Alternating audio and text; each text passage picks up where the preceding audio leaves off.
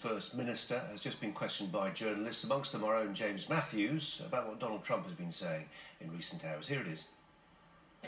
Well, I think the reality is Brexit is going to be damaging for the UK economy. We saw the Chancellor, Philip Hammond, yesterday basically admit that, but even more worrying than that, suggest that the UK government might try to compensate for the loss of competitiveness with a race to the bottom, a low tax, low wage, deregulated economy. Now, if that happens, you will see workers' rights, environmental standards, social protections undermined, and I think that should deeply trouble everybody, because it becomes then not just a question of should we be in or out of the EU, that actually starts to become a fundamental question of what kind of country do we want to be.